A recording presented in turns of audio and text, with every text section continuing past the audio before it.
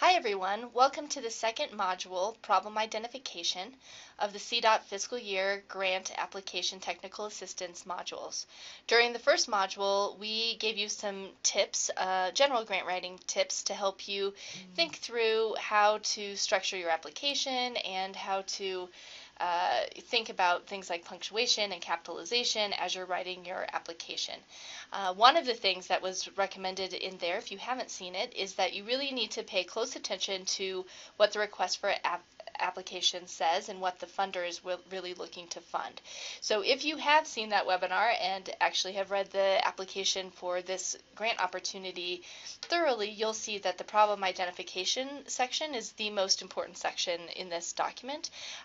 And so we hope that the information in this webinar will help you think through the strategy behind what problems you identify in your county, how to do it, and then how to pull data from the problem identification report like you see here in order to make that happen. Okay, so to start this module, what we're going to do is just use a hypothetical county named Fake County, and we're going to pretend that we work for a motor vehicle safety coalition in Fake County and are thinking about applying for the CDOT 2015 funds that are available to support some of our program, but we're not really sure exactly what direction to go. So what we want you to assume as we kind of role play through the thought process of how to decide what focus area to really zero in on for your application and how to use the problem identification report that accompanied the application to look at your data and really make some good decisions about what target populations and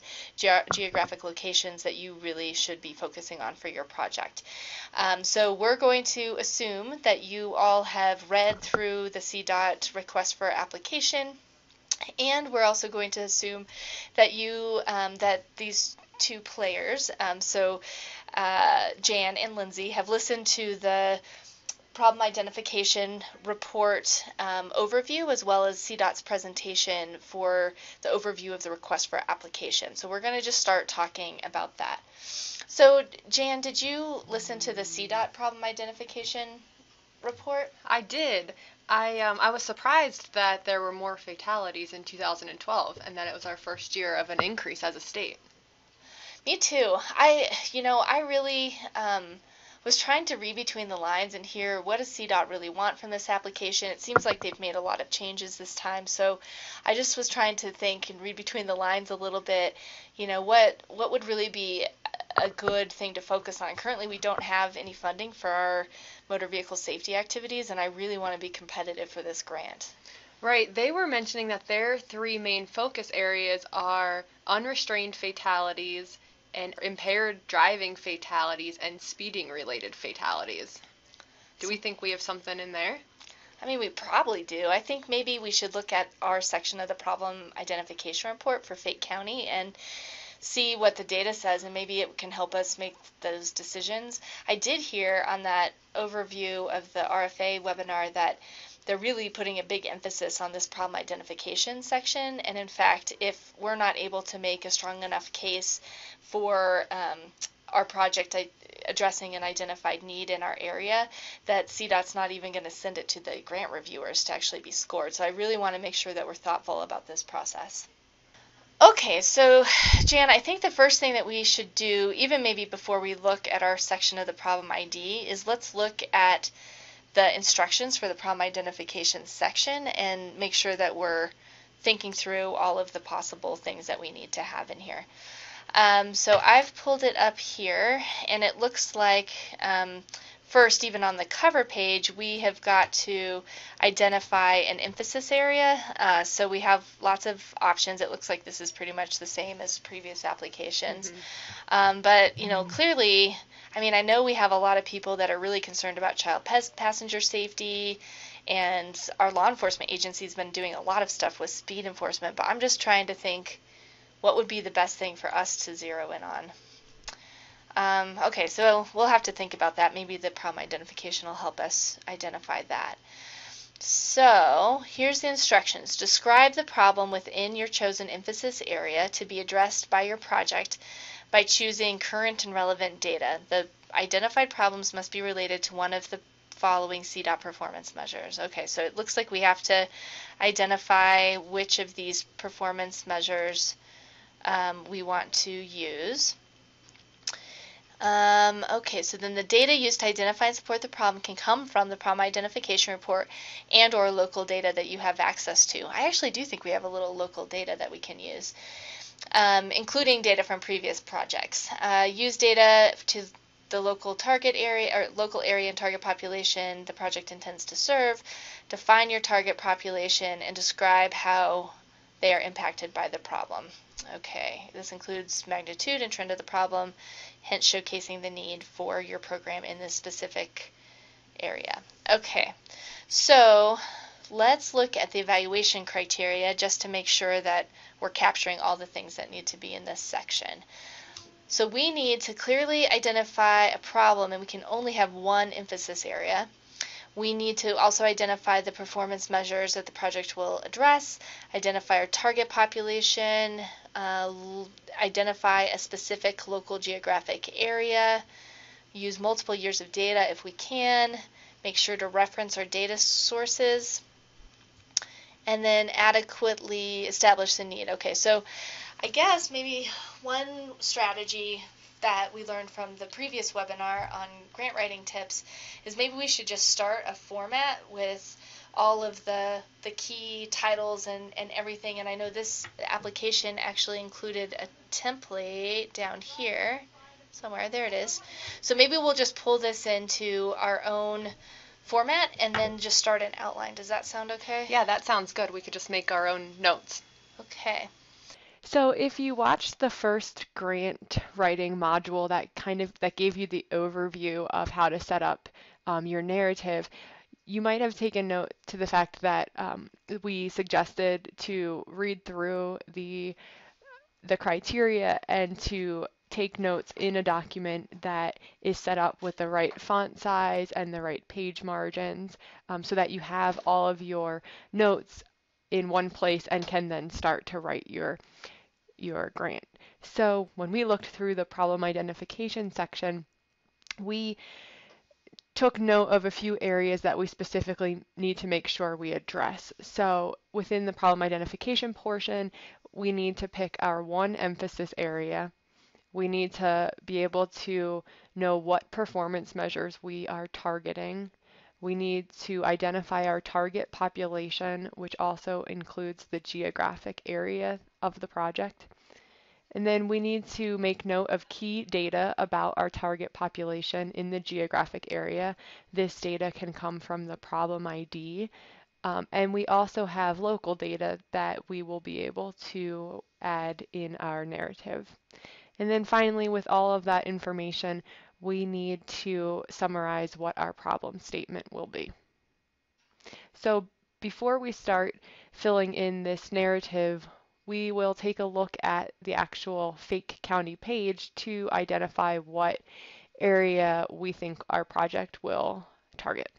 So now we are going to take a look at Fake County's data, and the first thing I noticed when looking at Table 2 is our total number of traffic fatalities between 2008 and 2012.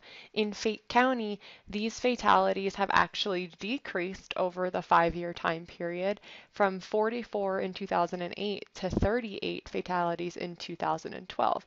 This is a 13.6% decrease. So while Fake County has seen a decrease, when we look at the actual crewed rate, we see that in Fake County there have been 14.9 deaths per 100,000 people, and this is greater than the rate for Colorado as a whole, which is 9.4.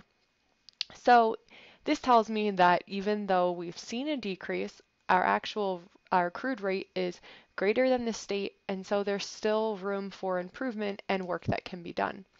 So as we continue to look through the 10 performance measures, it seems as though Fake County has been improving in quite a few areas. And CDOT mentioned that they are particularly focused on speeding-related fatalities, impaired driving fatalities, and unrestrained fatalities. And when I look at those performance measures for Fayette County, we seem to be improving in all of those areas. However, if we look at the motorcycle fatalities, unhelmeted fatalities, and drivers aged 20 or younger in fatal crashes, all three of those areas have increased by 67% between 2008 and 2012. And so I think that maybe we want to focus on one of these three areas. At first glance, it seems as though the young drivers might be of particular interest because the crude rate is much greater than Colorado as a whole, whereas in the motorcycle fatalities, the numbers are a little bit smaller. They've increased, but only by one or two, and our county's rate is pretty similar to the state. So it seems as though we can make a bigger impact if we focus on the young drivers. But let's continue to look through the county sheet and see what other data we can find that might support this. So as we scroll to the next page of Fayette County, there's a blurb about young drivers, and it just confirms what we already know, that between 2008 and 2012, the number of drivers 20 and under in fatal crashes increased by 67%.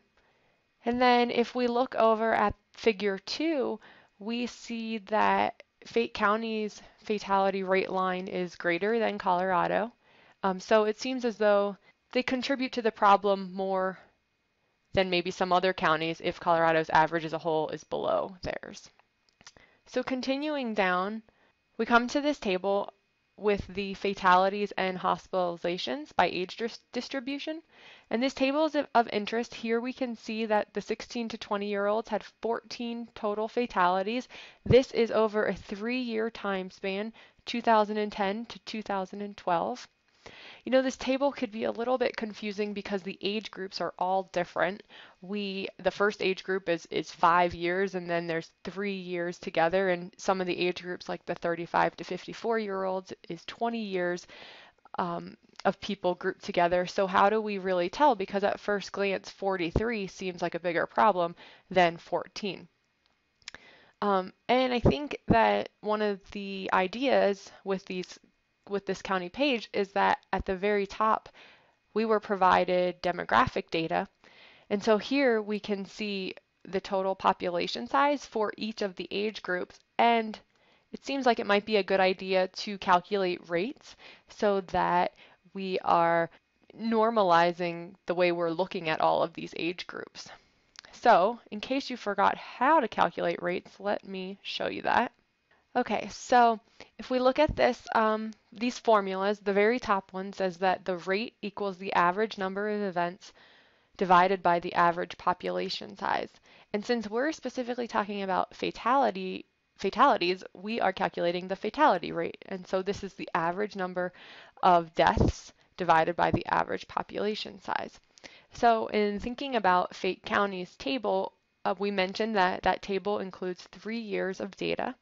The first thing we would want to do is figure out the average number of deaths for the 16 to 20-year-olds over that 3-year time period. So we are taking 14 deaths and dividing that by 3 because it's 3 years.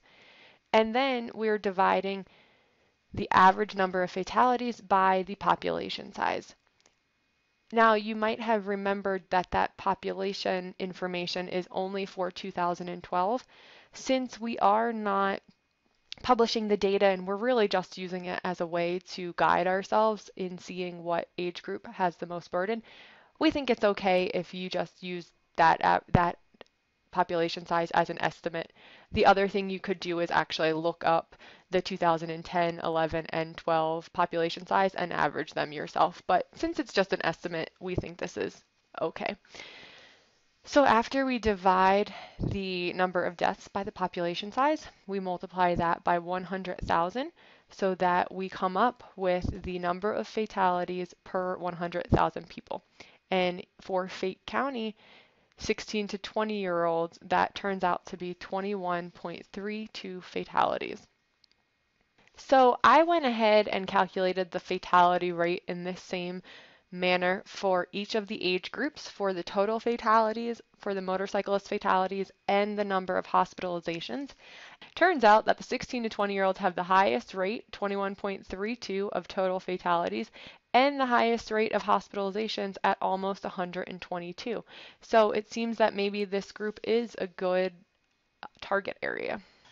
Do we think that these teens are wearing seatbelts in their car? I mean, it says 80, our observational surveys, which we're lucky that we do have some seatbelt use survey from CSU in here, but it says 83.3% seatbelt use, which is pretty low, I think. Although, I mean, it's a little higher than the overall seatbelt use for that. I mean, it'd be interesting to look at unrestrained fatalities for Fayette County, but they didn't include that here. I wonder what the full report says about unrestrained fatalities in this age group. Right. I think that there's a table in the statewide perspective that we saw that looks at unrestrained fatalities by age group and also serious injuries. So when we went back to the statewide perspective, we looked at the unrestrained fatalities and serious injuries table. It shows the number of unrestrained fatalities per age group. And then there's also a proportion. It looks like they show us the number of unrestrained fatalities and the total number of motor vehicle occupant fatalities so that we know what proportion were unrestrained. For the 16 to 20-year-olds, in 2010 to 2012, there were 76 unrestrained fatalities out of 115. That's 66%, or 2/3 of the fatalities were unrestrained. And really, when we look back to 2007 and to 2009, we didn't get better. It looks like we actually got worse in terms of the proportion of unrestrained fatalities. Previously, it was 58%, and now we increased to 66%. It's not specific to our county, but it seems like it's a problem for this age group.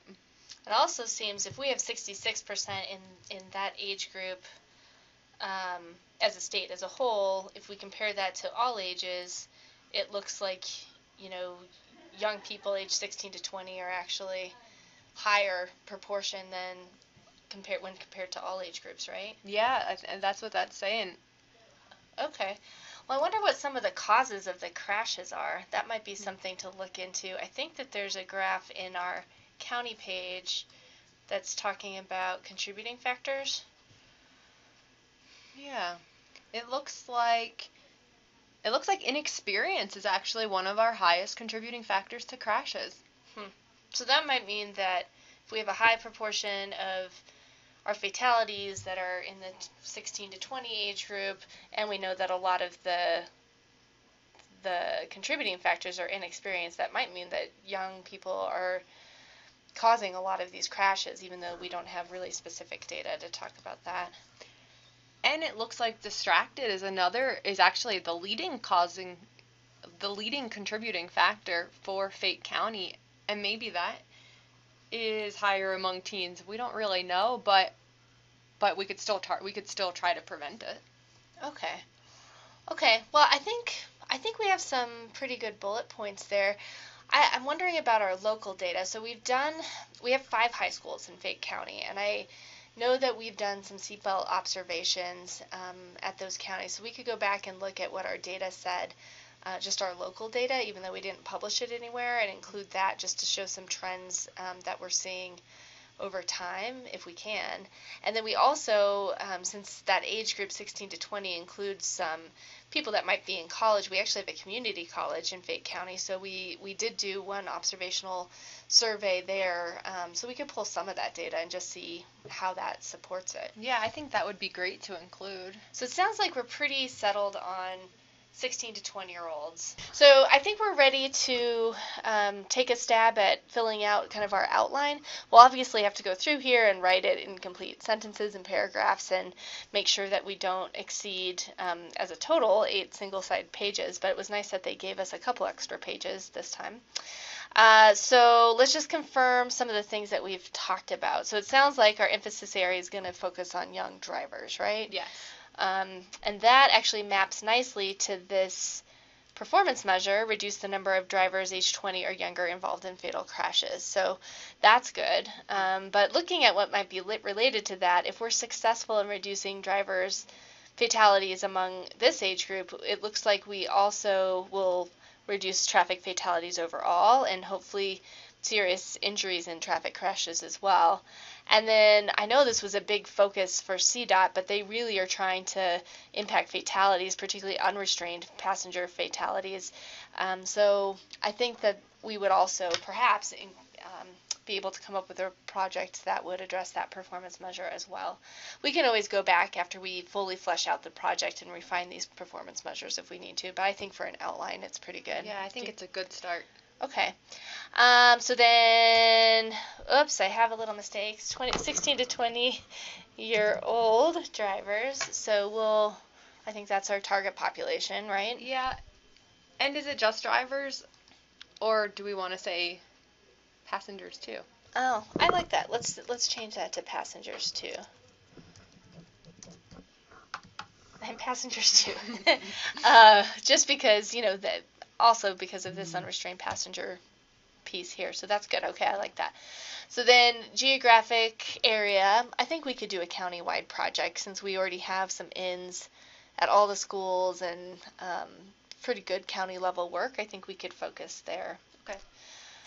So I tried to jot down while you were talking, Jan, some of the key data points from the problem ID. I thought if we just put them down here on paper, then we can think about how to interweave them in, and we won't really present them in bullet points like this, but it'll help us maybe think through what data we definitely want to include in our paragraphs at some point. Can you walk us through just a little bit about, make sure I have these right? Sure. From Fate County's page, we noticed that the overall fatalities decreased, but that the 5-year crude rate is still higher than Colorado's. The drivers age 20 or younger involved in fatal crashes increased 67% between 2008 and 2012, and again, Fate County has a higher crude rate than Colorado as a whole.